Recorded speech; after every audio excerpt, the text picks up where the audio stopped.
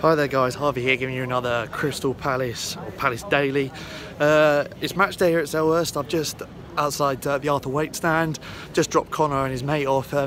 West Brom fans for the 90-minute vlog have just dropped me off at the away end. Be sure to check that out later today. I wanted to raise a few questions because I'm here pre-match and obviously it is John Motson's final game today, and he was so honoured to have him at Selhurst Park for his final ever commentary game in his 50-year career at the BBC. I wanted to ask you, is he the greatest commentator in football?